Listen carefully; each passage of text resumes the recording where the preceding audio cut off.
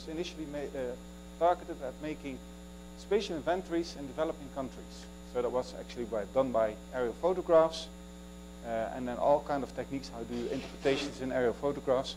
And if you look to time, you see actually that the technology changes, and that also is reflected in the name of the institution. And in 2010, we joined the University of Twente and became a faculty. And that's actually when I joined the ITC.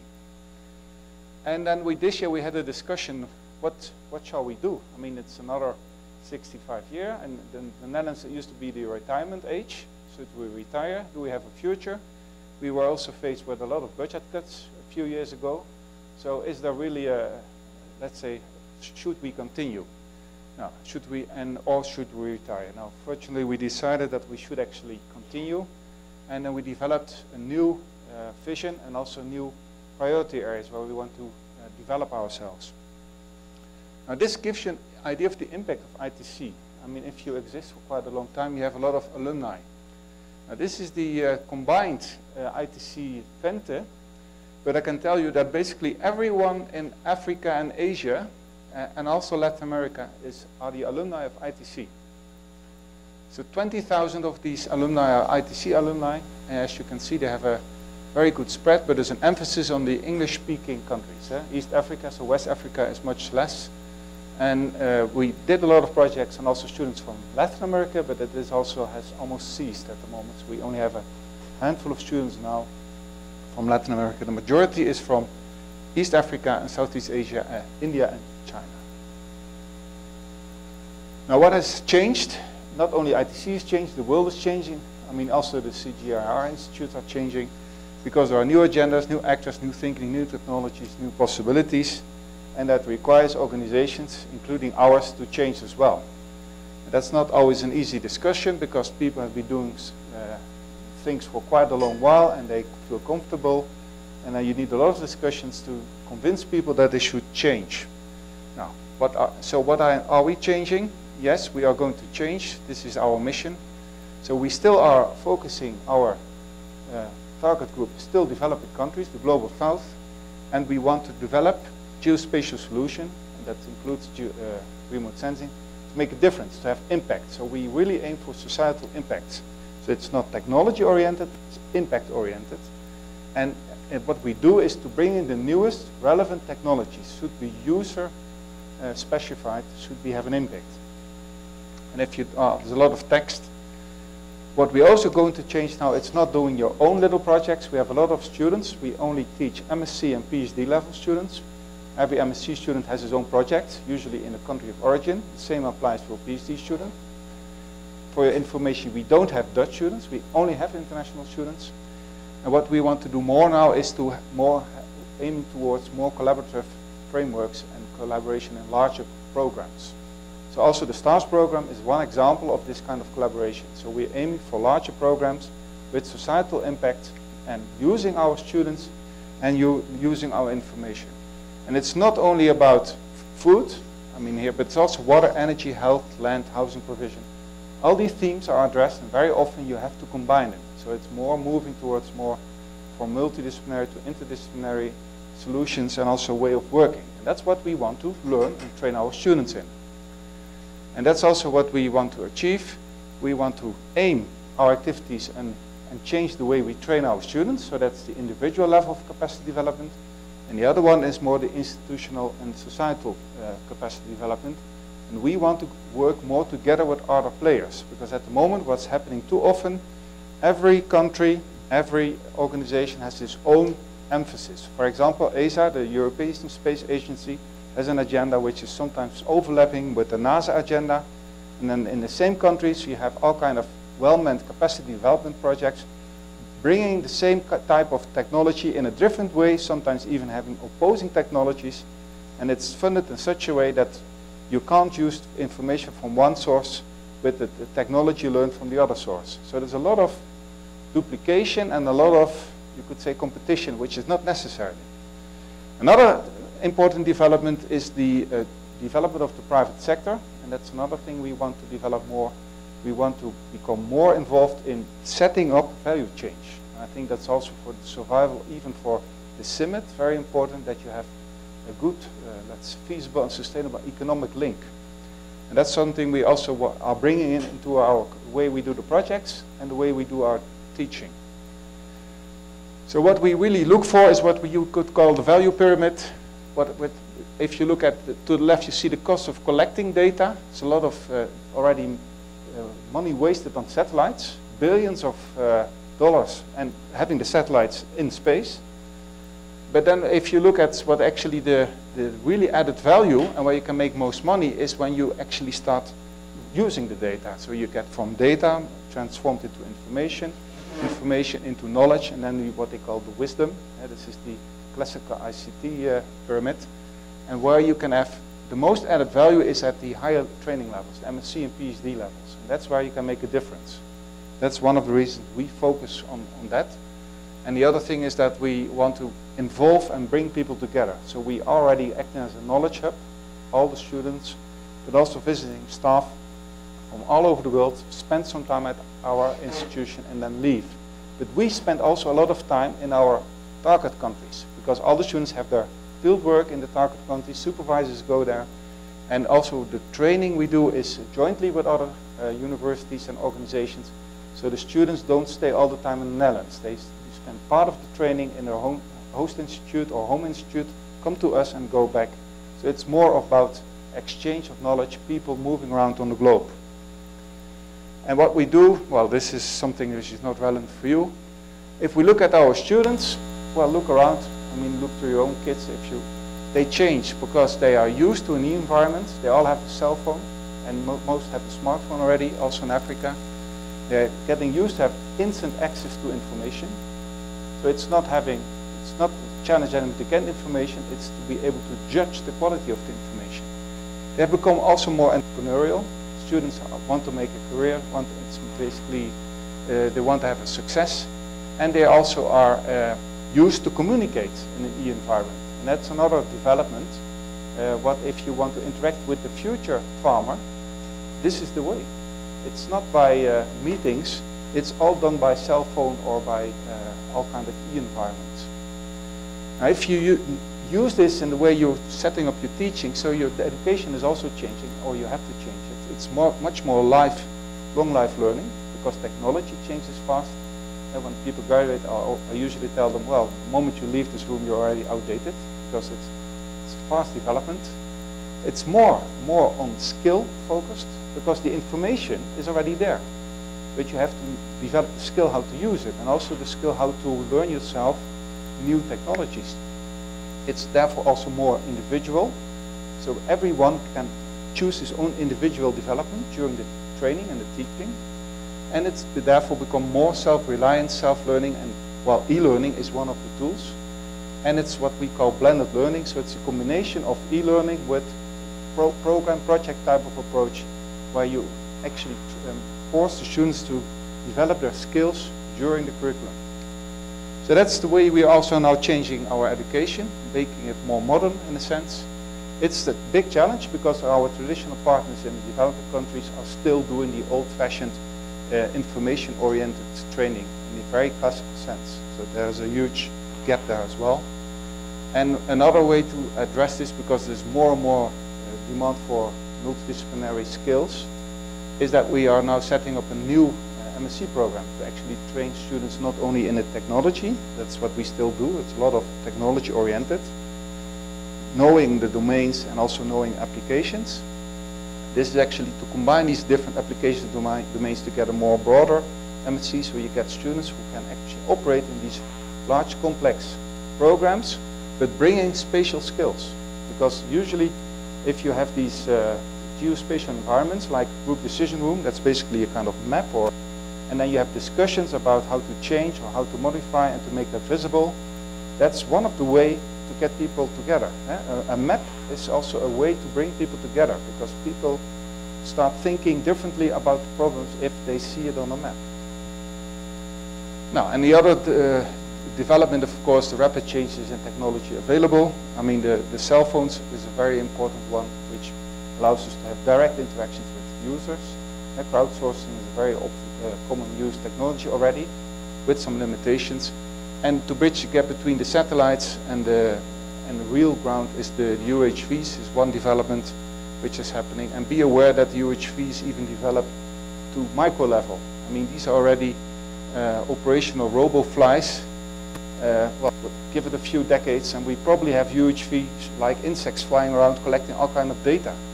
So this is still a further developing field. The other thing is more sensors. They have micro sensors in the field, in the soil, and you can immediately measure all the properties you want. So that it goes to a kind of a multi-sensor environment. But that requires a lot of geospatial data knowledge how to integrate. So this is the future. And the other future is to make sure that people actually make it sustainable, and the best way to make something sustainable is to allow people to earn money with it. So here you see two typical value chains in the geospatial domain.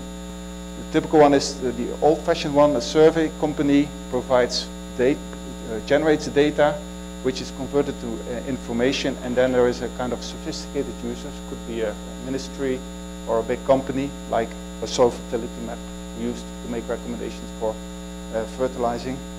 But more and more in the current situation, we have the right-hand side where we also start with collecting data, but then we have a more dynamic environment, more web-based.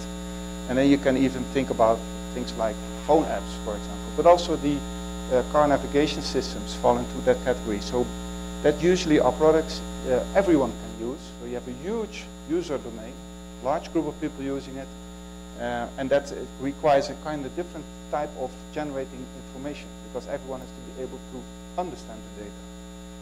Now, what typically happens in many of the target countries we have is that somehow these chains have gaps, and that has to do with local regulations, with local also traditions, and very often has to do with the fact that a lot of the data is not open. People collect data and sit on data, want to sell the data. And as soon as that happens, business development is hampered.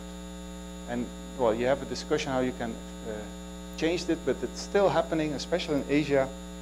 Countries spend a lot of money even to have their own satellites or to buy the data, and then they want to sell the data. And there's who can buy this data, and usually one ministry sells it to another ministry. So it's all public money, and nobody actually gets access to the data. So the data has no impact at all. As soon as you open it up, and of course there can be some restrictions to it, then there will be all kinds of developments, and you have huge business development. And that's already happening in some countries. Very good examples. Okay, and this is what we want to achieve in 2020, very quickly. So we want to be more a kind of a network knowledge broker. So we like to collaborate with all kinds of other institutions, including CIMMYT, where we bring in either our own knowledge or actually bring a contact to somebody else who has the knowledge. Because you only can do it together. And what we want to do is also to target our research and education more to these areas and also topics where we have the large projects. So we want to have these projects in our current education. The education will be more modern, more blended learning. And also we want to make sure that the PhD and MSc topics are really targeted to relevant problems in the real world. So not only the technical academic problems, but really have a direct link to a real demand or a real problem. And yeah, and finally, we also, to achieve this, want to develop a little bit more on what we call the last mile, to really get to the end user. In your case, that would be the farmer, but there are other types of users.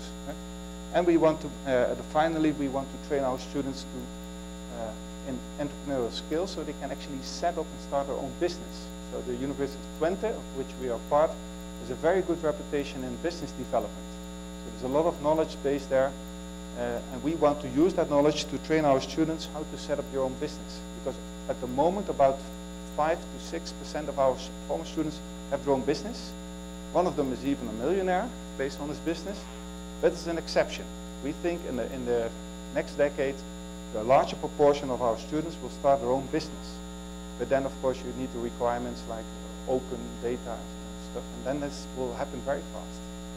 Because and this, I think, the overall thank you, yes. So in a way, it's more the ambitions, but I hope also it gave you a flavor of what we are doing or trying to achieve, and why we're here, actually. Thank you. Thanks a lot. Fast enough?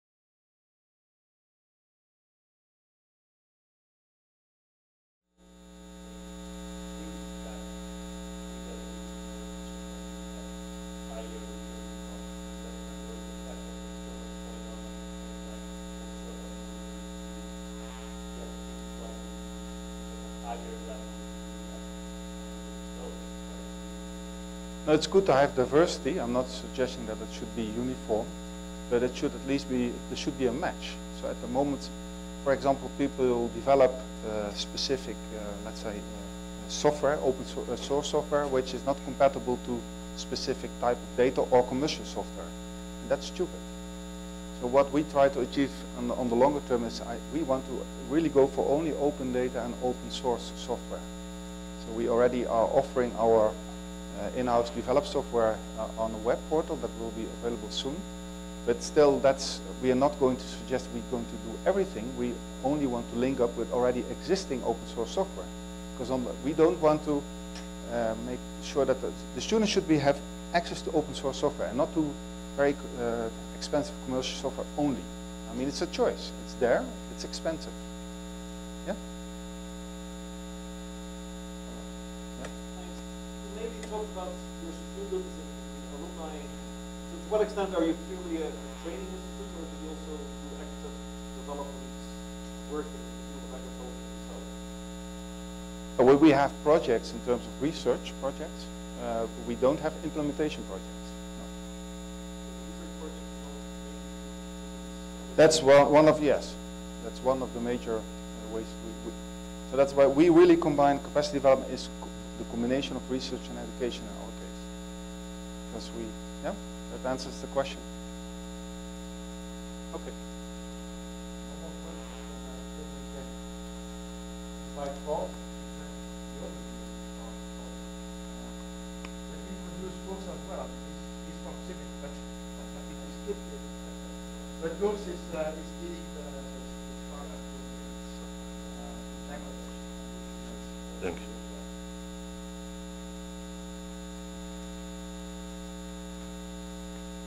Let's see whether we can make that work.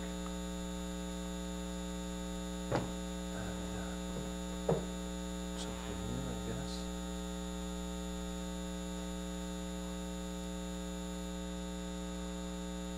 Where are my glasses? Which is the one next? Which one you have? Star, this one? Awesome. Let's see what happens. Higher. What's the name of this one? Star CIMMYT. No, that's not that.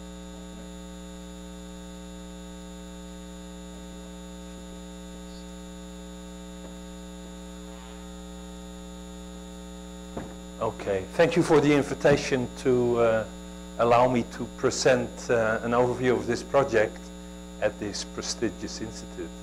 I feel honored to be allowed to say a few words over here.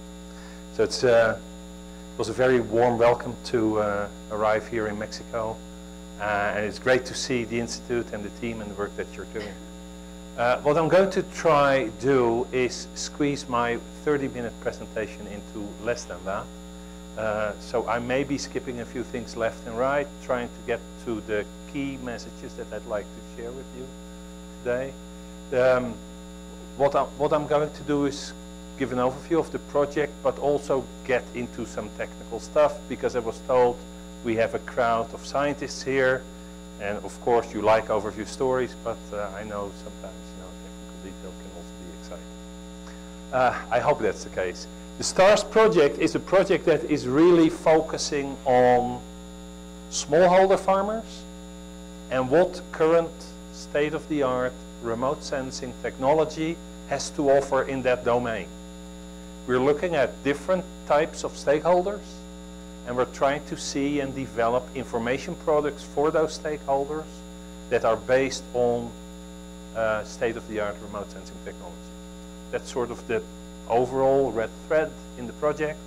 Within the project, we have different components that do very different things, and you will be hearing two more presentations today, one by Sibiri, who's leading the work in West Africa, and one by Urs, your colleague, who's leading the work in South Asia, specifically in Bangladesh. If that doesn't provide you with enough information, we will have 4, I would say, very colorful posters up on the wall here. After the presentations, do please pass by, but we're leaving them behind here in the Institute so they can stay for a bit longer on the wall. As far as I'm concerned, for another 2 years. One of the starting points of this project was really about the observation that spatial information is revolutionizing agriculture in high-income countries, but this is not quite the case in low-income countries. And so we were thinking, why is that not the case? What is required to make that happen? What are the obstacles in making it happen? Let's try to understand that better. But clearly, as you will know better than even I from the Netherlands, in low-income countries, agriculture comes with a lot of heterogeneity. These are very complicated systems with all sorts of dependencies and parameters that we do not always grasp. And since low-income country agriculture is generally information poor, it's very hard to make sense out of data that you have on that, the little data that you have on that. So STARS is really an attempt to learn together, to identify opportunities for this technology, to identify the constraints and the risks, and to test a number of hypotheses. We do not make the claim that we're trying to complete in the possible hypotheses that you could set up. We have identified a number and we're testing those, but we do also well know that there can be many more hypotheses in this overlapping area of smallholder agriculture and high-level technology. Specifically, so we're looking at very high-resolution remote sensing technology in crop-based production systems and see to what extent we can derive information products that will help improve the livelihoods of smallholders. Few facts, and I will give you a quiz at the end of my presentation, see what you've remembered. We have 6 partners. ITC is leading this project. We also have the University of Maryland, not here today. They are running the project component in East Africa. Then there's ICRISAT, who's running it in West Africa. There is CIMMYT, Bangladesh, as I indicated. We also work with CSIRO Australia and SIP, the Sweet Potato Center. With those latter 2 partners really not about regional use cases, but about more central public global goods. So we work in 3 regions, West and East Africa and South Asia. It's now a project that will run for 26 months, and that will be until June next year. Typically, this gives us 1 or 2 crop seasons in the various regions. There will also be an attempt to generate a number of global public good contributions, and I'll talk about that in a minute. And it's important to understand that this project is being served by 2 extra data contracts with commercial satellite data providers, one being Digital Globe and the other one being Rapid Eye Blackbridge, now Planet Labs Rapid Eye Blackbridge.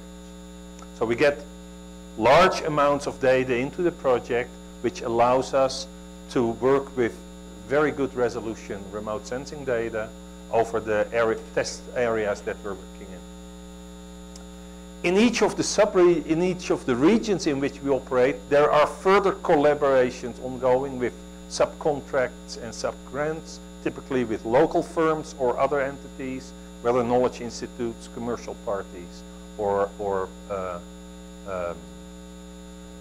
public agencies. All of this is being funded by the Bill and Melinda Gates Foundation.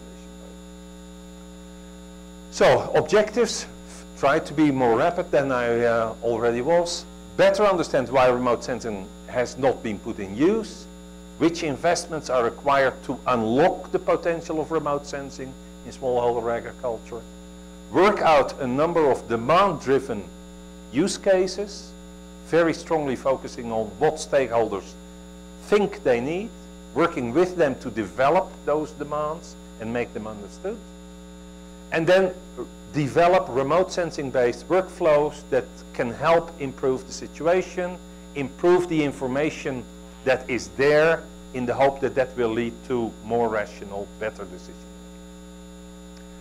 There are side sort of by-effects that we are also trying to make work, match private sector partners in this, thinking that we need to develop business cases so as to make things sustainable. And those private sector partners are, for instance, companies that could do satellite data or other spatial data analysis, companies that work with mobile platforms, either obtaining information in situ or delivering information in situ, and then also public sector actors that allow us to pursue a number of targets that we have set. So the main hypotheses in this project are the following, and whether they hold, we need to see. We think that we can monitor crop growth in the areas that I mentioned, so Sub-Saharan Africa and Southern Asia, making use of time series remote sensing of very high resolution. And if we achieve in doing that, then this will give us much better outlooks for crop yield forecasting throughout the season, so as the season progresses, and that can inform policymakers, for instance, in those countries where food security is a key concern. And we also believe that if we achieve that, we have the raw information that could serve evidence-based advisories to farmers, to farmer communities, possibly extension workers or other stakeholders that are more interested in very local, almost field-specific information. Let me be very brief on this. Our main emphasis has been on what are the stakeholders and what are their information needs. Next, we thought up, or we went into exercises trying to develop the business case for those information demands. And then we started working out on the technology, making sure that that technology was put into place in such a way that this would really become a situation where this would work. I would need to say that the three regional use cases are very different in their stakeholder definitions, very different orientations. Consequently, the business cases are also very different, but there is quite a bit of commonality in how we're developing the technology. And we're making a big attempt at making teams collaborate and, in collaboration tackle some of the technical challenges. Here at CIMMYT, I should not be sharing this slide about heterogeneity in the agricultural landscape. In smallholder farming, this is especially a big problem. Small plots have a lot of variety in crops, in crop varieties. The farmers may know the crops, but not always the crop varieties. They may or may not know whether they are growing one variety. The crop systems clearly vary a lot across the regions. Soils and nutrient content as well, climatic conditions, and of course this big chapter on farm field practices. What do farmers actually do on the land? It should not be me telling you that, because I do know that all of you are much more knowledgeable about this. I hope you see the perspective that this is a very heterogeneous ecosystem in the land. So we are looking at a highly dimensional problem space, and we need to sort of sieve out, and the value proposition of remote sensing is really, you get a signal, what do you make of that? And in a way, you would like to explain the signal by understanding the parameters in this multidimensional problem space. That's tricky, if not impossible. So we're trying to work out a methodology that tries to untangle that. I'm not saying that we've come far yet. We've only just entered the stage of data analysis and method development. But I think in combination across the project, we are making progress, and we will see certain interesting things. This actually is one of the plots that we have acquired data for last year. This is a plot from Nigeria, and we're at present making a study of textural parameters and how you can, use these in the various challenges that we have. So please understand, in my story is really about smallholder farming in Africa, South Asia. That's a data poor context. We, from far away, know very little about what's happening on the ground, and we'd like to know much better. This is important information clearly for a number of information demand situations. One particular one that I want to just highlight briefly here, because the University of Maryland is not present. 2008, Tanzania saw a maize bumper crop. You will probably know this. The Tanzanian government was very badly informed about that arising situation, thought very differently about it, and made a very bad decision of buying in large quantities maize for national consumption purposes. In doing so, they totally wiped out the local market. Big problem. You understand the economics of that. STARS is trying to address some of that by getting better information and making sure that the Tanzanian government no longer makes those mistakes. But that's some of the stuff that we're trying to do. I would say more generally, not only looking at this peculiar case that we're addressing in East Africa, you know, I think that we should start thinking about how we can build what I would call an infoeconomy, where it's not about the money necessarily, about the information that you share, that includes the farmer properly, you know, real inclusion, not only as an information sink, but also as an information source. And we need to start designing that infoeconomy where farmers are just fully included. That's a big challenge. We're nowhere close to that. But I think this is is something that needs to happen. Well, so I already said this. We're operating in 3 regions. This is a part of West Africa with Mali and Nigeria. CIMMYT's team is working in Mali and in Nigeria both. Separate teams, they don't commute. There is a Nigerian team on the ground. There is a Mali team on the ground.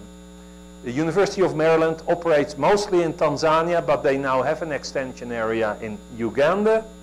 And they're making good progress there and actually have impact on government decision making. And CIMMYT is working in Bangladesh, and both CIMMYT and Urs will, in a few minutes, say quite a few more things about those project components.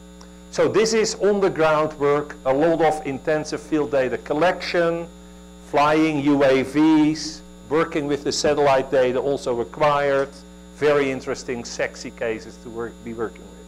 I'm really proud to be involved in this stuff, and lots of good work is happening in all these 3 cases. Besides that, location-specific work with very different focuses on stakeholder components, there is also an effort ongoing in the project that involves ITC and the Sweet Potato Center and CSIRO, plus all these partners in developing a number of global public goods. Those are a study that tries to identify what are the opportunities for remote sensing in this domain and which investments are needed to make that happen. So that's going to be a booklet. There's also going to be developing a methodology developed on what is UAV good practice, how do you do this stuff, and I know that your colleague Frans Salido is going to help us out in doing some of that because he's generated quite a bit of knowledge, and your team actually probably more widely, I think. We're building up a library of crop spectra and textures so that and push that into the public domain so that can be used by third parties. Likewise, we will develop an algorithms repository that allows people to work with the type of data that we have. And we're building up a knowledge portal that I look at as an entry point for aspiring junior students of the field of remote sensing and agriculture. Trying to speed up here now, but we should do well. So the STARS data collection takes place at different scales and at different intensities. Essentially, we have a data contract with Digital Globe that over all the sites delivers in the crop season, that is, every 2 weeks a Worldview 2 or 3 image. That's 8 spectral bands or more, 2-meter resolution, plus a panchromatic image at, 40-something centimeter resolution. Rapid Eye Black Bridge, also every 2 weeks, 5 spectral bands at 5-meter resolution. So we get different scales there a little bit. Clearly, these acquisitions come with challenges. Cloud cover is a big issue. Off-nadir angles are also a big issue. Over 20 degrees or so, your images are really not very useful because you can't properly geometrically register them. The pre-processing is a bit of a thing, and then the analytical processing with which you've only just recently started, and there are some licensing issues, of course. Originally in this project we had the ambition of bringing substantial components of this data set into the public domain so that others could use that in exercise materials, etc. But I have to admit that we have left that ambition behind because we couldn't make it work at a reasonable cost. There were promises. We also do field data collection a lot. Image-wise, this is taking place with UAVs. We are flying EBs in many places, and both Sibiri and Urs are probably going to say something about the specific machines and cameras that they operate. We also have octocopters that we fly in a number of places. There are challenges there, I would say at this stage, hardware robustness, possibly also software reliability, the software with which you fly the machines.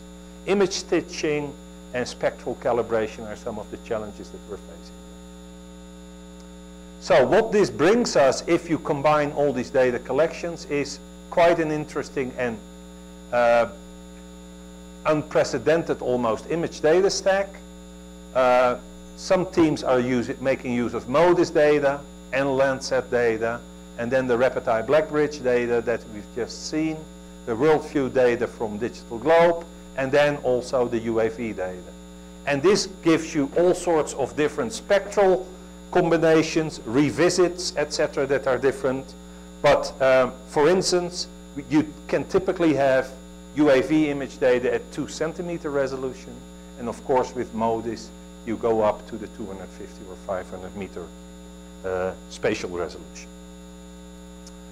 This illustration is on the wall also there. If you want to know the specifics, don't write them down now, but take your cell phone and make a copy, or email me and I'll send you a PDF of either that one or that one. So, I've said something specific as an overview of the project. I'd like to spend a few slides on the technical challenges that we're currently facing. Many of these things we've started to work on. We have some initial ideas about, but they're largely also still open questions.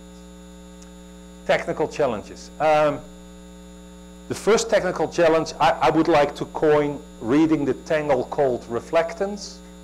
We have reflectance. We have properly pre-processed images. We can look at these things, but what is it actually that we're seeing? What can we do with this thing? So, a big question here is how can we actually automate field delineation? That is, in northern Mexico that may be easy, and in the Corn Belt in the US that may be easy, and in some other northern agricultural context this is easy, but not so in Africa. In Africa, smallholder fields are very often ill-defined.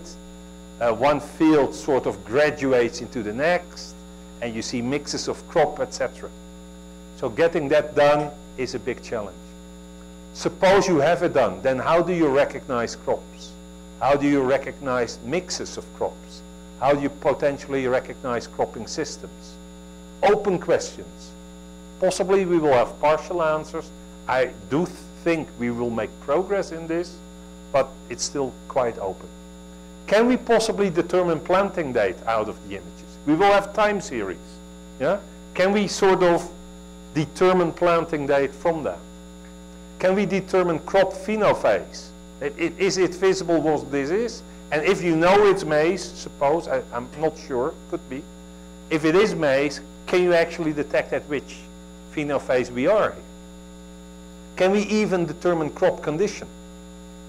Open questions. I'm not going to give you answers today, but please invite me over in another year and I'll be happy to share some of the results. Specifically that we're currently working on in this team is the derivation of image texture. I think some of the same field, different textural analyses. Clearly you need to pose yourself the question, if you want to derive image texture, what's the purpose actually? Because image texture to determine the crop may be needing different techniques and image texture that determines the farm management. So that's certainly a key question. The approach that we're currently taking is pose the big question, which is actually the image signal that you're using. Are you looking at panchromatic data? Are you looking at single band, single spectrum data? Or are you looking at some choice of vegetation index? And different purposes may require different choices. My team is very strongly of the opinion that you should not immediately say NDVI here, because, you know, there can be better vegetation indices for certain purposes. We're also looking generally at FMU statistics, where FMU stands for the Field Management Unit, and we think of this area here as a field management unit. And we're also looking at rather specific statistics known as GLCM-based statistics, which says something about, you know, how do pixels and neighboring pixels, how often do they pair, etc. Can you read structure into that? The open questions then again that go back to the purpose question is, what are the optimal quantization levels? What are the angles that you would want to look at? What are the lags, the distances between pixels that are really interesting and that give you stuff? Very early results are not very positive yet, but we need to go further. Here is some stuff that essentially makes an attempt to look at dependency of lag in terms of pixel distances, but and where you see that at quantization level 4, so you quantize your image only at 4 levels. This is sort of a constant over the lag distance. So apparently there is very little information in the lag. But if you then compare it to the same stuff, taking to 16 quantization levels, you see essentially the same constants, which in a way is something to be expected. But you do see that there are some differences here in the outcomes. Very early, we don't want to say much, but this hopefully is going to inform us about what are appropriate quantization levels. I want to take the last 5 minutes, can I? 3, 2. Okay, I'll try. Some early result that we've achieved and that has made me happy at least, because I think it empowers us to do certain interesting work. This is really the problem space of image co-registration. You get 2 images. How do you make sure they match properly? Preferably at the pixel level. Not trivial at all. Really hard to do well. This is work done by Valentin Tolpekin mostly. The illustration comes out badly because of all the extra light. The ambition that we have there is trying to work towards pixel time series, so that you can follow 1 pixel in time. Not a whole area, 1 pixel. And that you can do temporal development of whatever at the pixel level. Because we are hypothesizing that if you can do that, and you can do that over all pixels within a single farm plot, you can get much stronger statistics than when you would do that for the farm plot at an aggregate level. So the state of the art is, if you want to do that with key point detection, then that fails typically on farmland often, because there are too few key points that you can identify. The innovation that we've had, and that seems to work for West Africa properly, and I'm here saying, and I expect it to work for East Africa also, is to base this on trees in the landscape, which are these red little blobs there. And what Valentin has been able to do is work out a model of trees so that you recognize those in your images, and you use those as the anchor points with which you do the co-registration. This requires actually that you understand a little bit about remote sensing in depth, that you understand what is solar angle and viewing angle, that the tree that is here gives a shadow, and that you understand that the shadow also tells you something about the tree crown shape. And so we're working with models of trees, and we have a model that identifies this tangential point so that you can quantify the shadow. This is based on the so-called Pollock tree shape model. And in the end, what we've achieved is that as trees stand up from the field, you know, that you have a different angle there. And so what you need to do to make this totally co-register is really understand what is the sun angle, where does the shadow go, understand also what is your viewing angle, and from a model that includes the tree shape, you can then understand that this is the actual position of the tree. So what you see in the image is not where the tree is, it has a little transposition in the image. And with this model in place, we are capable of using the trees as anchor points in our image and do the proper co-registration. And we've somehow shown that the error caused here is at the sub-pixel level. And you can't get it better than that. Okay. I throw you my business card. If you want a real card, it's in my pocket. Come and get it after the presentations. That's what I have to share with you.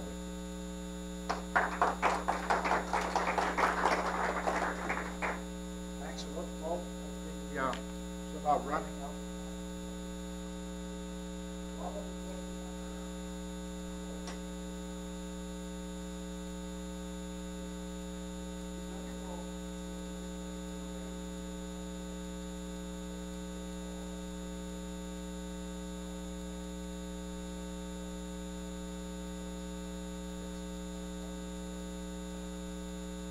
Yes.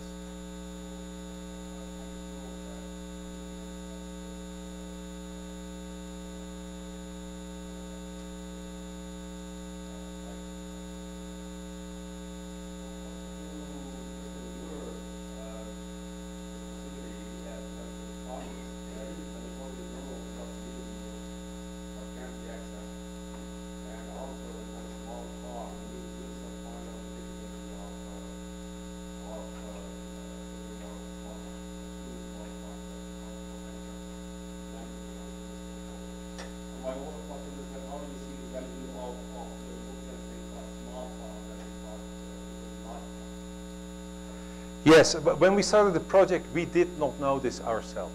Let me say that first.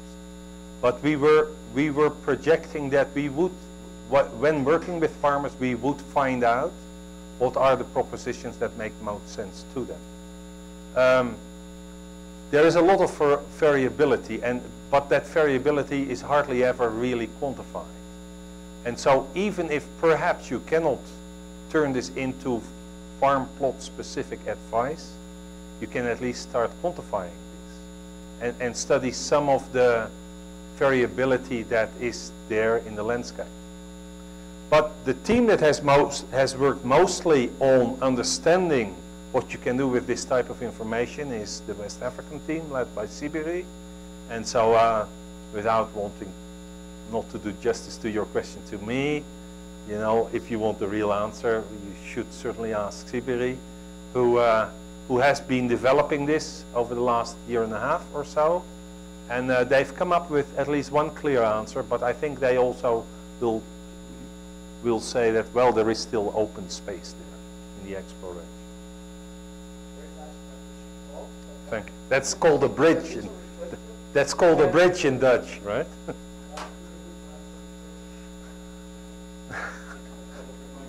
Oh yeah. I need to share this.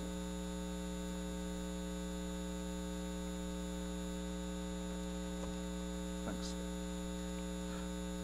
All right. Good afternoon, everyone. So I'm going to present a few results and background on the West African component of the STARS project.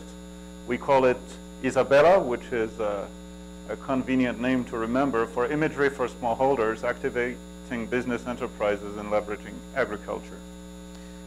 Is this, I have to know whether I know how to work with this.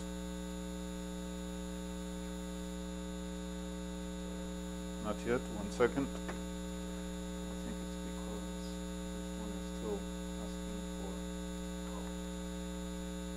for. No, I don't have it. I'll speak from here.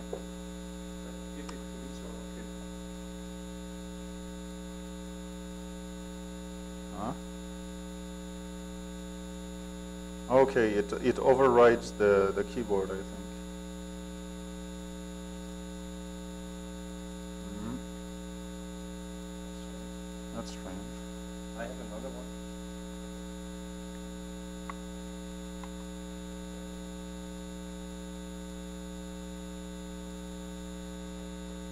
I'll put the, I can, let's see. All right, I think I'll do it with a keyboard. Yeah. If I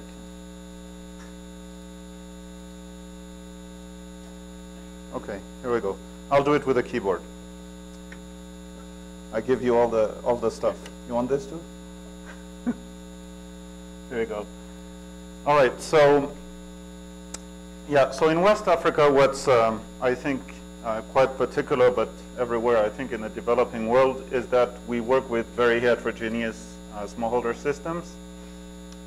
In the two countries where we work in, you can see that the field size is small, on average 1.45 hectares in that part of Mali where we're working, and 0.22 hectares in that part of Nigeria we're working in. Of these, in Mali you have mostly pure crops, which are cultivated in a rotation. But in Nigeria, you have very dominantly mixed cropping. In fact, 95% of the fields have at least 2 crops concurrent, and more than 50% of the fields have at least 3 crops concurrent. On top of that, farmers do relay cropping. So you might end up with one single field having anywhere between 2 and 6 crops per year in a single growing season, which is a big problem when you think of it from a very top-down remote sensing perspective of recognizing crops. So you can see it on the upper right side. This photo shows you a field where you have sorghum, you have pepper, you have onion, and you have tomato all together in a single field. And that's fairly standard practice in that cropping system. This is because this is a system where space is completely saturated. On the right-hand side, for about a 3-kilometer wide excerpt of the imagery, this is the parcel database that we extract from the imagery. And we work specifically at documenting the yellow part. And we monitor with the blue outlines about 100 fields with UAVs for different kind of variables. This is what it looks like on the Mali side, which is much larger, much fewer fields, but still very high density of cropland use intensity. And you can see on the left-hand side, on the upper quadrant, the kinds of heterogeneity issues that you find in smallholder systems, where maybe there was stubble of some former tree or something, and you see the plow was not able to carry the furrow through. So you have all kinds of micro heterogeneity effects like this to think of. Now, what's happening today is that remote sensing is changing. Obviously, it's more granular, and those images are images we acquired last year in 2014 from digital globe data with Worldview, where you can see quite clearly the effect of fertility treatments. Those are things we adapted from what Ivan is doing here in Mexico and elsewhere. And as you increase the amount of fertilizer, you will see the response of the crop here around the time of flowering. But what you also see, for example, on this sorghum field, is that there are many other areas of the field where you have the same response. And in fact, that level of fertility was not applied. So we had 2 value propositions in the West Africa case. The first one is really about addressing the issue of land security. So it's really more about developing, showing how we can use imagery at a very high resolution to accelerate the generation of rural cadastres and empower local communities in the management of their land capital. The second one is really about generating the baseline data that we need to recognize crops. Originally, that's what we were intending to do, and you will see that in the end we have stumbled on a few roadblocks. if you look at it more from a schematic perspective, the first value proposition is the one below the brown dash line. It's, I would say, a very participatory community engagement process where we develop with them land use conventions initially as precursors of what we envision as land tenure information services. We also involve the private sector in the development of those tools because in the end, they are the ones who are going to carry the provision of that service to the communities. On the upper side, above the blue dash line, we have all the agronomic work where we monitor crop performance from UAVs, from remote sensing, and with fertility treatments a bit as, well, our Trojan horse, not only to look at crop response, but also to engage farmers. And some of the information we generate might be deemed of use by farmers or the intermediaries like agro-dealers. Some of it might crush and burn. This we do in 2 sites. This is coming from the soon to be defunct dryland system CRP, if not already. You have 2 transects, one with this kind of whitish outline towards the left of the slide, which runs from northern Ghana to southern Mali and samples a range of cropping systems, very variable socioeconomic conditions, but more or less invariant biophysical conditions. And the other one is with the black outline crossing from Nigeria into Niger, which samples exactly the opposite. So the biophysical gradient, socioeconomic conditions being fairly constant. So what STARS allowed us to do, it was really, it's almost an accidental project, I would say, as we see it. We had the chance of maybe luring the Gates Foundation in investing significant resource to get unprecedented satellite data in particular, and also to fund UAV acquisition, which is quite expensive. I would say the return on investment is not yet really proven yet. But we accompany this with a lot of ground data. So these are individual fields in the case of the Mali site, where we monitor crops on a biweekly frequency for a number of variables that you see there. Inside of each field, we have those fertility treatments, 225 square meters each. Inside the fertility treatments, you have different quadrats. And inside each quadrat, you have different plants that we sample for a number of development and growth indicators. So these are the kind of results that you generate at the individual field, where you see that there's an enormous amount of variability in the response of the crop biomass for maize, but also the yield from one field to the next, and for all those fertility treatments. We also learn about the reasons behind this variability in management by providing farmers with what we call certificates at this point. But in the end, our objective is to develop with our private partner an app where we can show them every 2 weeks with some time lag the current condition of their crop relative to either multi-season normal or relative to the surrounding cluster of fields cultivated in the same crop. So they can interpret and help us elicit whether there is any kind of value in that imagery.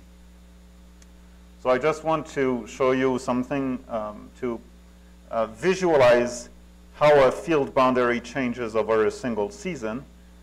And you will see with me that it's an extremely complex picture.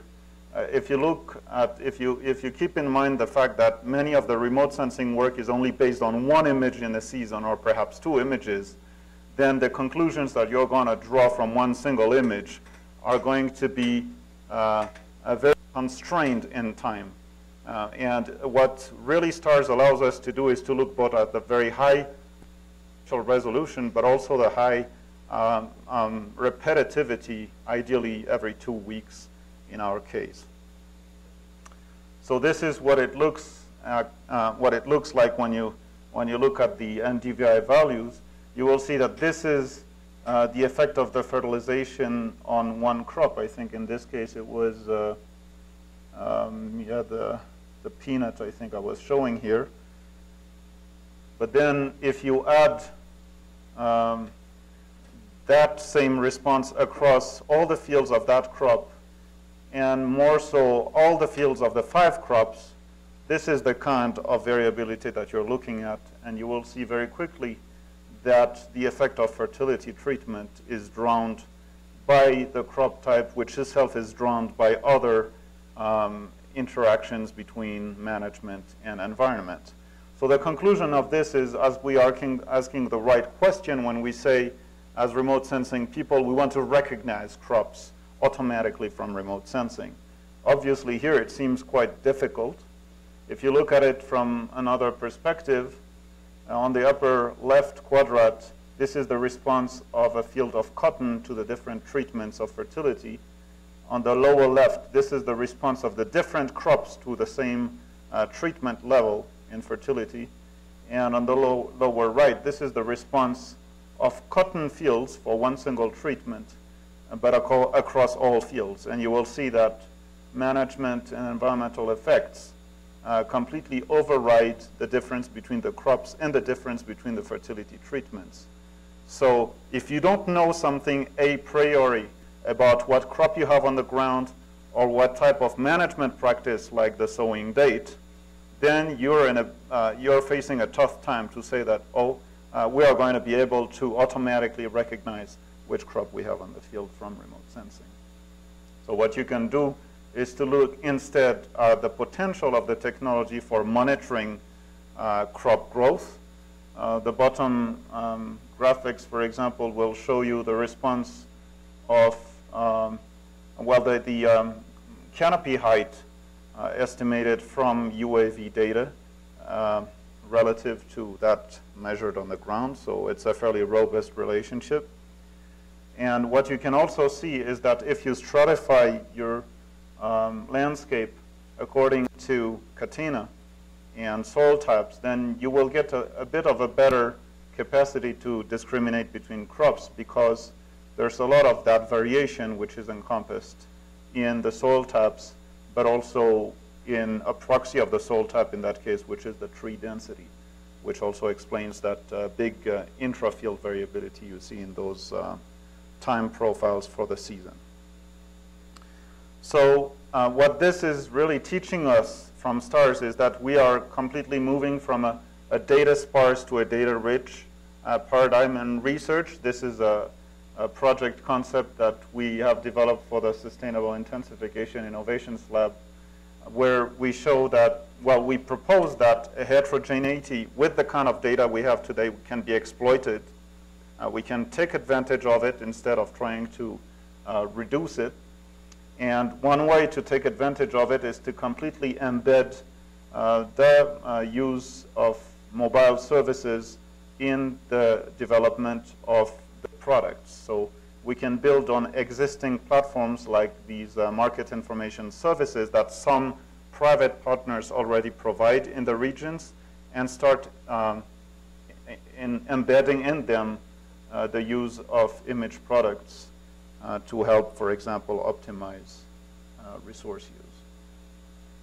One of the problems that we have learned about is that, for example, in the case of land tenure, in rural areas, there are very few land transactions that actually occur. You have land fragmentation because as family grow, fathers fragment the land between their sons, for example. But this is not considered a land transaction. The father doesn't sell the land to the son, or it's not registered as a land transaction. So there's very little leverage that a private sector partner can have to build a business model on. So one way we are thinking of is combining what we design as this container, so the information about the field boundaries and to who they belong, etc., with the agronomic advisories, the content, to help them develop a business model. So this is something we do with a company called Manobi in Senegal. They also already have a lot of mobile platforms that are running and that we use, for example, in this case, to collect land use, land cover. So we embedded the JCAM protocols inside their own mobile platforms. And we developed with them a number of apps like this STARS one, which we use, for example, to help them relate the performance of a given field to the neighboring cluster. So again, there are varieties of outputs that can be imagined from the current incarnation of remote sensing products, targeting a number of outcomes. And a big part of our work, which takes quite a bit of time, it's not typically what scientists do, is to try and evolve business models that are sustainable across those different types of uses. So I'm getting to the end. The learnings we have from this, what we call this last mile, first of all, is that one of the big problems we have in terms of land tenure is that, and monitoring land tenure from remote sensing, is that field boundaries are very dynamic. I estimate that in Mali, about 1/3 of them change from one year to the next. So it means that if you want to develop a model for that, you have to know that every year you will have to rerun a fairly CPU-intensive algorithm to be able to extract and update your parcel database. I already mentioned the second point. One thing that we learned is that in many communities, actually, there are taxation schemes that are already in force, where communes or the mayor's office levy taxes on farmers for the number of donkeys they possess, the number of carts, the number of cows, the number of bikes, the number of firearms, etc. So there is actually a potential, because the institutional setup is already conducive to tax levies. So we could imagine that people could accept a kind of land taxation in the future. But as far as the business model of it is concerned, we know that we cannot yet sustain a business model only based on land transaction unless we target peri-urban areas. And that's a kind of a different system where there the volume of land transaction crosses a critical threshold. From the crop monitoring side, not possible to recognize crops yet due to higher variability in the management and environment. I mentioned this. There is potential for improvement through Catena strata, through texture analysis, through the monitoring of canopy height, which can be a fairly strong discriminant of crop type in our systems. But we think that in the end, when within 10 years from now, many farmers are going to be able to be connected into some kind of mobile service, it might be much cheaper to just crowdsource that information from them. On the other hand, there are significant opportunities for performance monitoring and resource use optimization. So the next steps that we are thinking of right now as we head towards the end of STARS is throughout three levels of the research pipeline, from discovery to proof of concept, is to see whether what we have developed is replicable over space, see whether we can tie the remote sensing data with predictive models, and this is something that we are connecting to our AgMIP work, and also see whether we can use operational remote sensing sources, because all what I shown was based on commercial imagery, which costs typically $1,500 for a 100 square kilometer area. If you have to purchase it as a service provider every month or every 2 weeks, it's very different from Sentinel-2, which is going to provide you freely every 5 days 10-meter pixel size data to monitor field performance. And that's really going to be a big game changer, we think. So we've already started prototyping how to use that with the Spot 5 Take 5, which is a kind of emulator of what Sentinel-2 is going to look like.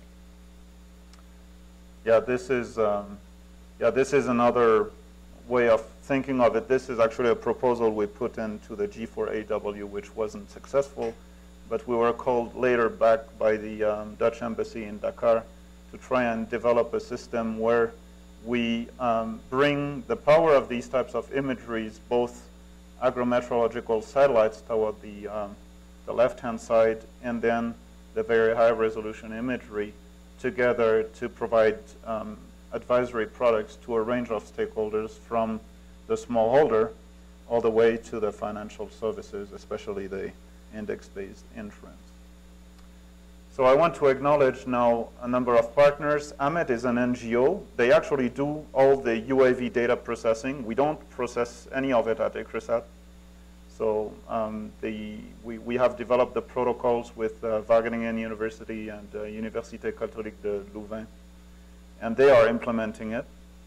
GERSDA is a group specialized in land tenure issues, law people in the university, UCL in Louvain, Belgique, Wageningen, ITC, the Nigeria Space Agency, the Center for Dryland Agriculture at Bayero University in Kano, IER is the NARS in Mali, ICRISAT, Manobi is the private partner we're working with based in Senegal, UDS is Université de Sherbrooke in Canada, and the Gates Foundation and local partners. So thank you. This is one of our GCPs, which is actually being used by women farmers who dry moringa leaves because it's a convenient, flat and dry place for them to use.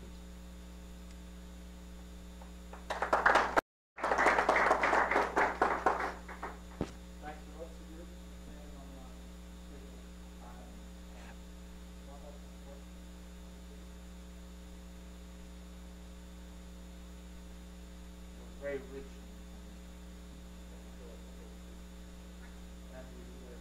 Well, the thing is that the seminar was scheduled at 1:30. If some emergencies go commander is going to stay after 1:30. I would invite you to stay at the Okay. So people in Chile can come to you. Yeah, You are a regular visitor, right? try to make my best you don't starve. So this is some work we have been doing in Bangladesh. This is built on the CIMMYT, CISA Mechanization and Irrigation Project. And this is what the landscape in Bangladesh looks like in the winter months. You see a few patches of green where they irrigate, grow usually rice. But a lot of land is like left fallow or grown with mung bean or lapyrus. Although I must say, like, it's about 2/3 are actually grown with this low input, low output legume crops. Yield like of mung bean is about 800 kilograms per hectare, so it's really not much. And also the whole region actually is a low input system. They use hardly any fertilizer for the rice production during the monsoon season. And then the legume production in the winter also occurs with practically without any fertilizer. So there is basically, but there is big potential to intensify production by either growing a cash crop like wheat or maize, or also to actually increase mung bean production, which I'll show you how that can be done. So this is, yeah, we have dry period from January to March, and then in April the weather turns and you get storms and also quite heavy rains. So it also shows you like the infiltration rate is quite slow, so you get sort of flooding very quickly. As I said, we did two, actually our project has two objectives: to do an analysis at the macro level, basically to see what happens if you would to irrigate all the land. There are about, our area is about, the study area covers about 100 by 70 kilometers. It's about more than 400,000 hectares. So you could imagine a scenario where you irrigate every piece of land. So that will obviously then affect the water flow in the rivers and also salinity levels. So we collaborated with the Institute of Water Modeling, which is doing an in-depth ex-ante analysis. And then the CIMMYT part is basically to work on the development of an irrigation scheduling app for maize, wheat, and mung bean.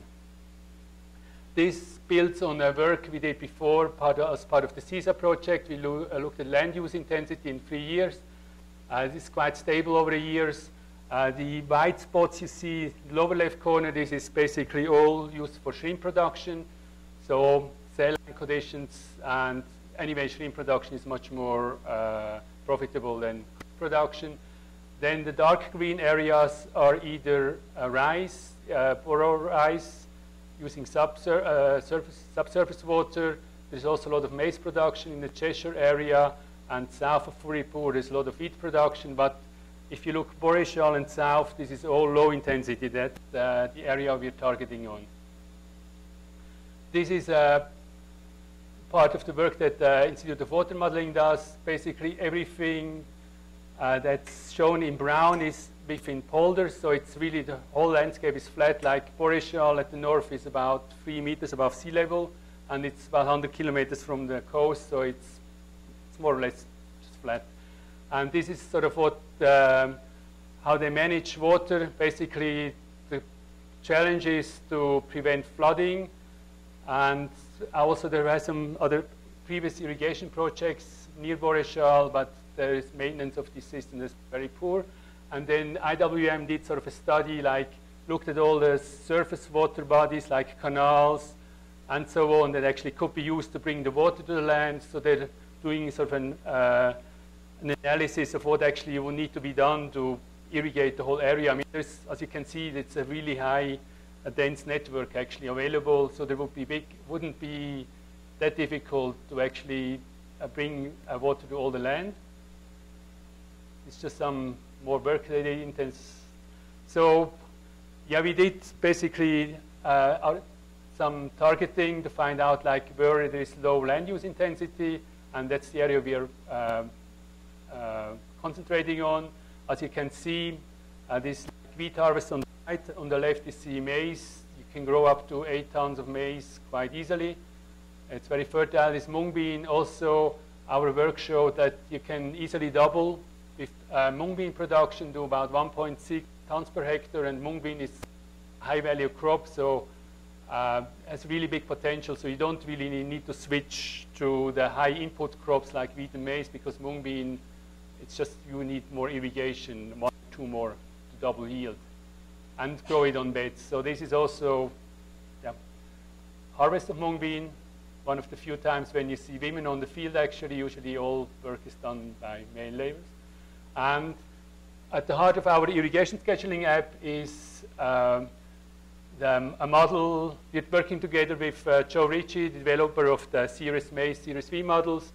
And our challenge is we're dealing with a water table that's very close to the surface. We monitor it over a season, and it changes between 1 to about 3.5 meter depth.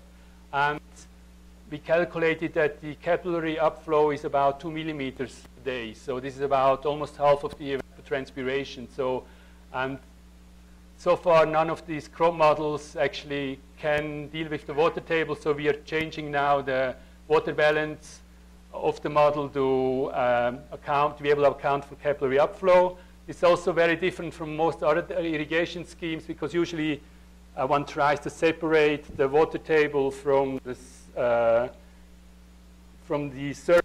upper parts of the soil profile, because you don't want to have any upflow of salt. So therefore, this is sort of in Australia they have similar conditions, but otherwise it's not too often. So that's why there's also not that much literature available actually.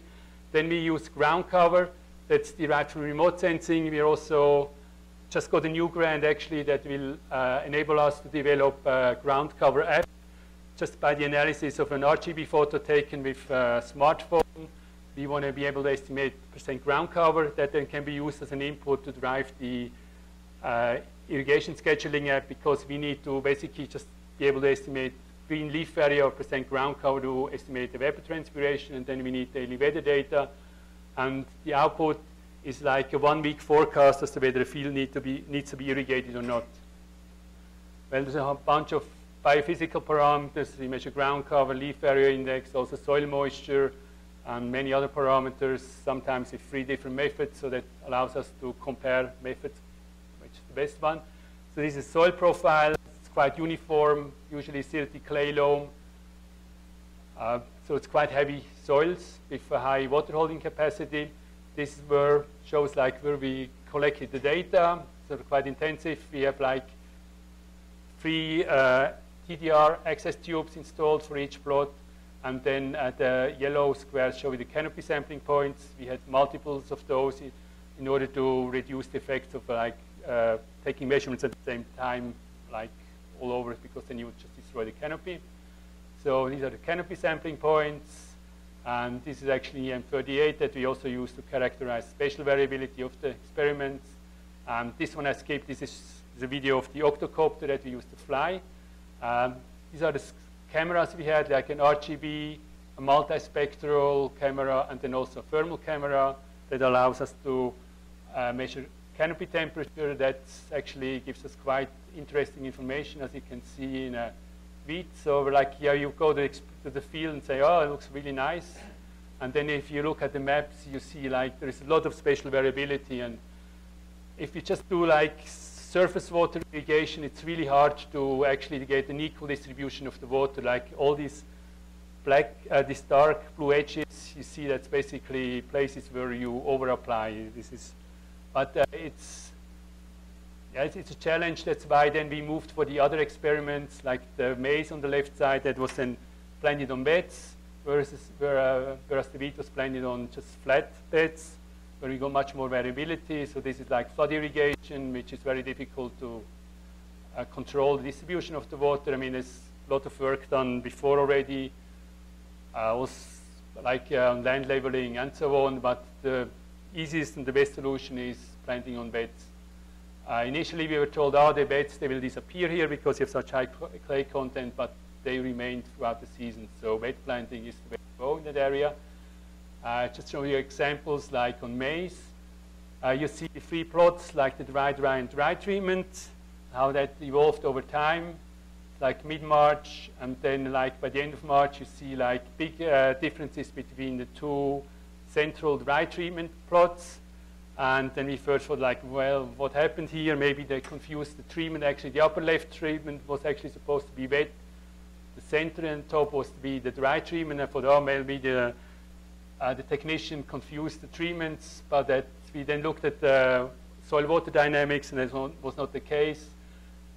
This is where we measured the data points. And actually, the red lines show you the field boundaries before. So you basically really just this differentiation follows the old field boundaries.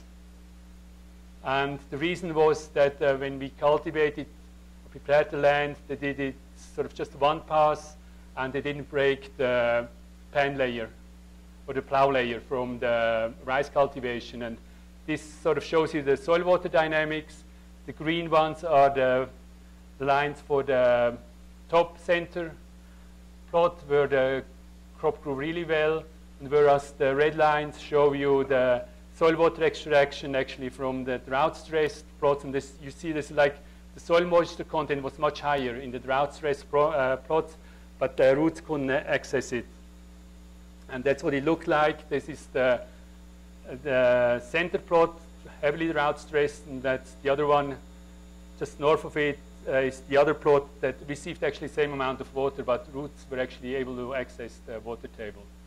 And so as you can see, as I said before, you have considerable upflow from the water table, which we need to take into account.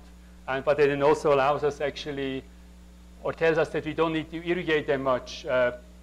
With 1 to 2 irrigates, you have a starter irrigation, and with 1 to 2 additional irrigations, you can grow 3 tons of wheat and about 8 tons of maize. So it's really big potential, and the investment isn't required isn't that large. So there is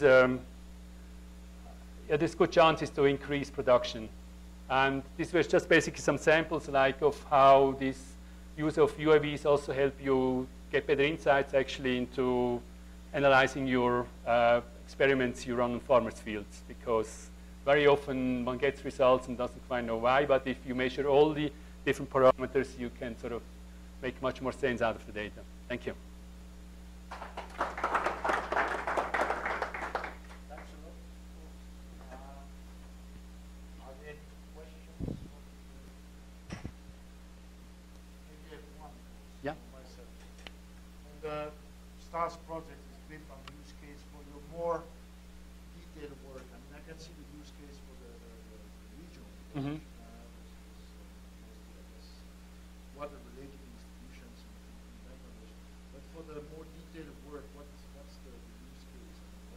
Okay. Yeah, I skipped that actually. The business model was sort of, the development of a business model was at the heart of this project. I guess just go like that. So the idea is that we enable an irrigation service provider with this app, and that so that he knows on which day he has to go irrigate the field. But that's probably not good enough because farmers are not used to pay their life, and we need to integrate this into like in a larger project. Basically, we can integrate services where farmers can access inputs ready, and we can also link them to the market. We have had actually a couple of visitors from India. They're very interested in getting additional sources for their maize because agriculture production is increasing very rapidly, and also poultry farms they need more feed, so there is big demand. But that will be not a project that will be right different ways covering providing integrated service. Because farmers is not in base, as I said before, they work basically part-time in Dhaka, and the part-time farmers part-time doing some other work to make enough income, but they don't need to make crop production.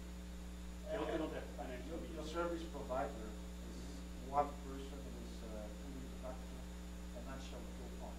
Yeah. Servicing other farmers. Yeah. All village, yeah. Good. Thanks a lot. Okay, it doesn't matter. There is nothing to change, so I will just do it from here. Anyway, my name is Stein Fritz. I'm from the International Institute for Applied Systems Analysis, IASA. It's based just south of Vienna. Some people have visited us already, like Bruno. It's in a nice castle, so you're all welcome to come. It has a very interesting history. It was founded 72 during the Cold War and was the only institute which existed during the Cold War time to work together, and it's symbolic for science diplomacy. Now, actually, interestingly, maybe Israel and Iran are going to join. Yeah. So I don't have really the time to tell you all about the IASA because it's doing a lot of things, looking into the future around energy and climate change, poverty and equity, and food and water. And food and water is our field, specifically land use change. The program director is called Michael Obersteiner. He might be well known to you. He's leading this big program. It's the biggest program at IASA with around 60 people actually. And I'm heading one group called Earth Observation Systems with around 15 people. Just to come back to food and water, a lot of the work we do is looking at future changes. For example, what happens if this family here in Chad, it's a food for a week, becomes more similar to that German family with all that consumption and all that change in terms of meat consumption, which has also a big impact. So it's not just that global population is by 2050 9 billion, it's going to have a lot of impact on diet changes which we're going to expect. And our models actually interesting tell us that if we all move towards a less meat diet, there could be some real benefit. That's what's coming out. I want to focus a lot on data here because that's my specialty, and I will tell a little bit more then later on how this data is used. But the overall objective of our data Earth observation group is to provide better data for the modeling community, because garbage in, garbage out, and the worse it gets when you project these kind of land use maps into the future. The initial motivation why we built a lot of these crowdsourcing tools as well was because we discovered that when you compared by that time the best global land cover maps, there was massive disagreement, and the disagreement was particularly in the cropland domain. Bruno actually attended a workshop in 2011 where we said we need to do something around that, and there was a lot of follow-up where we then stitched together maps from national countries where we knew they were much better than these global maps, and we came up with a new refined a global integrated hybrid map. But just to come back to GeoWiki, that's a visualization tool for lots of data around land cover and land use. And just to show you one application and one of the crowdsourcing campaigns we've been doing on a global level, we work but also on national levels. There was the biofuel lobby which said, and that was a study in 2011 which came out, that there is this massive land reserve where we can have biofuel crops grown on this marginal land which doesn't compete with food production. And we checked the map. We asked, can we have the map? Can we check it? We found out that this map, which they used in this study from 2011, was based on very old coarse resolution, remotely sensed-based data, where they sometimes used a mixed class and said there was additional land available. But when you actually looked at that, you could see it on Google Earth that this land clearly is not available. It's current use. It's probably used for food production. And we did a crowdsourcing campaign. We collected over 100,000 points globally, and we managed via this crowdsourcing campaign with relatively high confidence to downgrade these initial estimates. We didn't want to come up with completely new estimates, and we acknowledge there is still high uncertainty, but we managed to make people less enthusiastic around this marginal land reserve globally available. And that's a big debate. We're actually working now in Madagascar, doing something nationally, also really looking at what is the agricultural land available there, also with a massively growing population, with a lot of degraded land which you have in Madagascar. So around the GeoWiki, we developed certain tools and applications with these points we collected globally. We ran actually 6 campaigns over time. We then also moved into serious gaming. We built these hybrid land cover maps where we had a lot of validation and training data to say which map performs best at which locations. We produced these fusion maps, hybrid maps, and we also then visualize this data and get feedback from people. Once they see the maps, they can comment on the maps, they can draw polygons, and they can say this map is correct at this location, but you need to improve at another one. Just an example, what we've been also doing is gamification of that, making very simple tools and cross-platform applications that general people can actually get involved in research. We're also feeding them this information we collect back to people who are just working on that, because that's really important. Because people who contribute, they really want to engage, they want to see how their results are used and for what. We're just doing some work on field-sized, crowdsourced field-sized delineation together with the University of Princeton University. And this is just a new thing we just launched 3 weeks ago. We already have classified more than 100,000 of those images. And we used some of the images actually from the STARS project, and I want to touch more base with you and show you some results. I can show it on my phone actually, where we also ask people to detect if they can see deforestation, forest loss over time, where we use those time series which came out of this web service which Digital Globe provided us with. That was actually really nice, and we're trying to explore more possibilities of making full use of that quite rich web service. These are just images, but there's a lot of information you can actually potentially crowdsource on them. This is the crowdsourcing tools of the GeoWiki, what we call family. We have different branches. We are also working together with Wageningen University, specifically on livestock, improving global distribution of livestock maps with different modules. One module is, for example, a manure management module, where we're trying to better understand how manure is managed, if it's managed at all, if it's applied to the field, where it's applied, how it's applied, if it goes to a digester, yes or no, and all these issues around manure management versus solid and liquid. Then we're also building a lot of tools which allow everybody, actually this is all free and open, to collect data on the ground, attach geotag pictures. You can define your own legend for that as well. It's just one example. Interestingly, this was taken up by the Brazilians, and they are now trying to do something with 500 farmers, quite operational, and the motivation for them was to say that we need a kind of monitoring system on the ground, which is quite simple, because during the growing season they didn't properly manage, due to cloud cover problems, their kind of crops using remote sensing.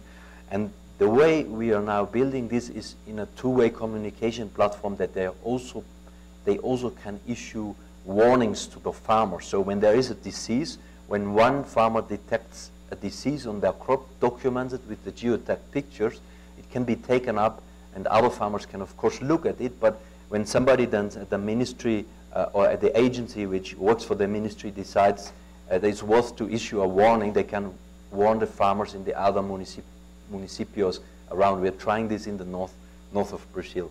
Another thing we're doing, I'm trying to move here quite quickly, I'm aware of your time restrictions, is to try to link wealth indices with remote sensing data. So to use this kind of asset questionnaires, which we do with so-called high-frequency data collection, where we also use tablets now in Ethiopia, create a wealth index, and then use very high-resolution remote sensing, do some land cover classification, and try to relate these wealth indices with land cover related properties which we can extract.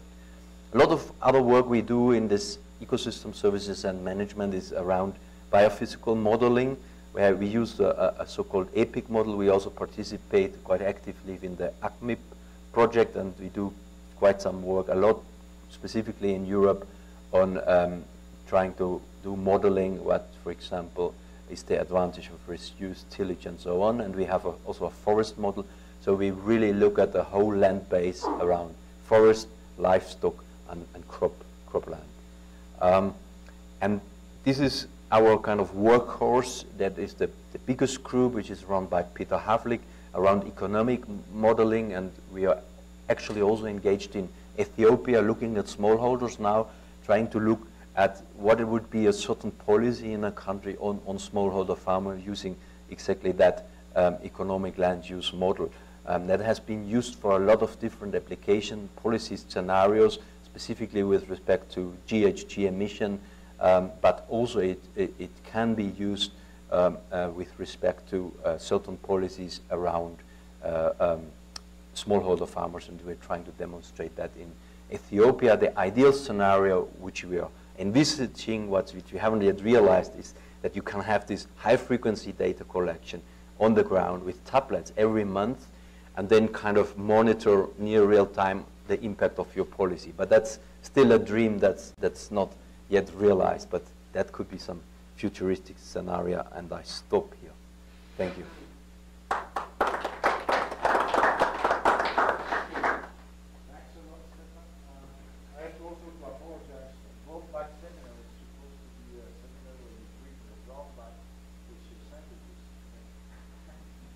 Started at 12 when there's no way to purchase sandwiches before 12:20.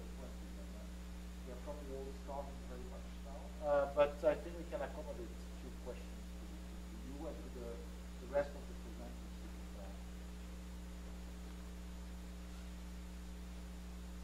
Everybody is very hungry, clearly. No. Please. Any question? Yes, Bram.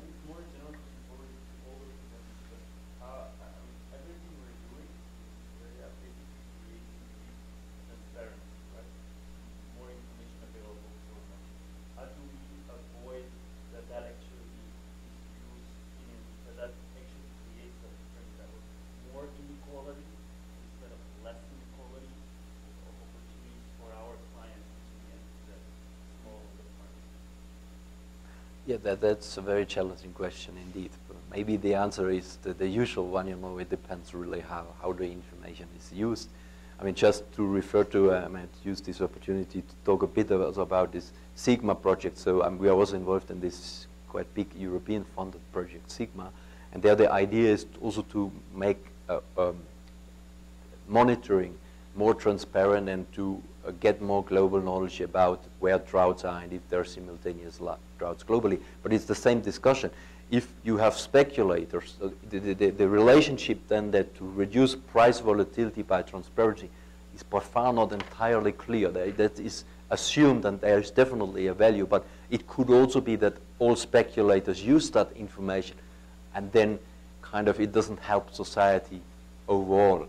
And information can always be misused, and in particular, once you have these more privacy issues when you go down to the farm level, that's I think a big unknown. You know, what is the benefit? But I think we have to take the risk.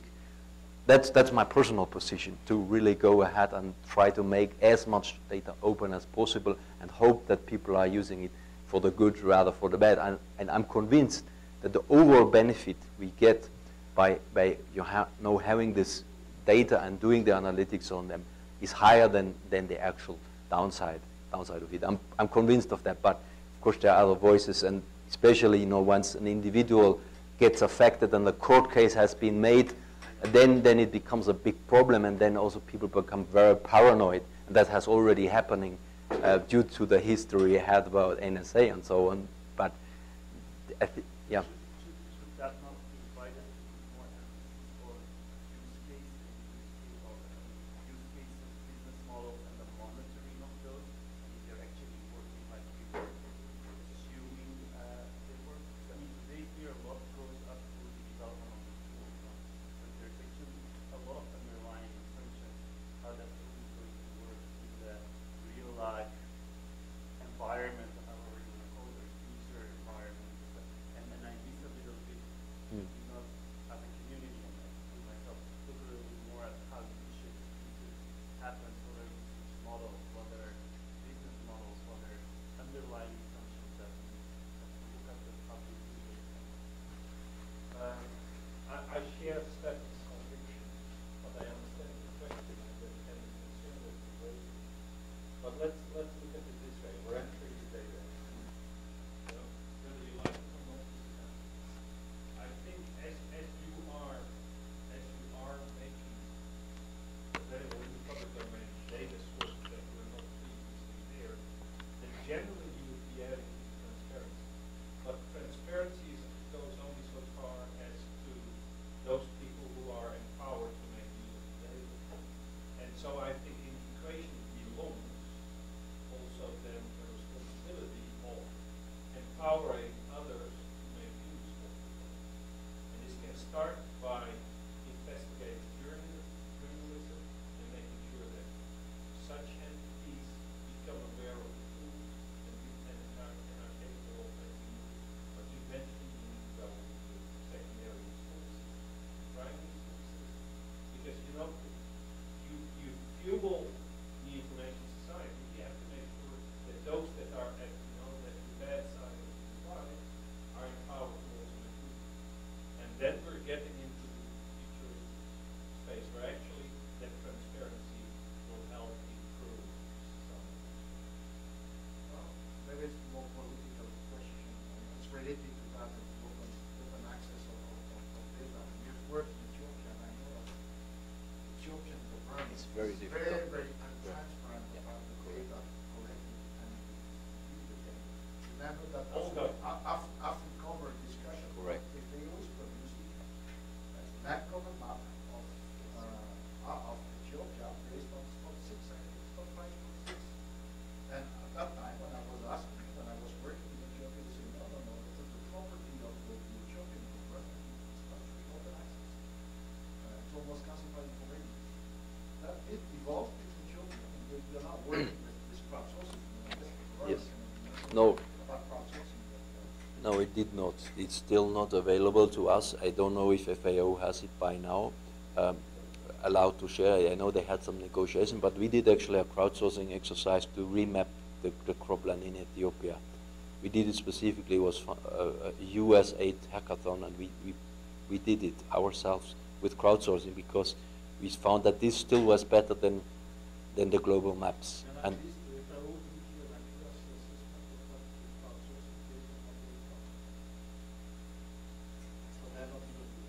I have to say that I would wish that some of the data which is at FAO would flow actually a little bit better, I have to say. No, but I think it's a very good point. I want to make one more point that I found really interesting. I was recently at a meeting, and there was a keynote by this guy from the Open Knowledge Foundation, and he said open data is only open when first it has to fulfill 3 criteria. So the first one is that it's accessible. Secondly, there is an infrastructure there that ordinary people can interact with it, and that many times it does not happen.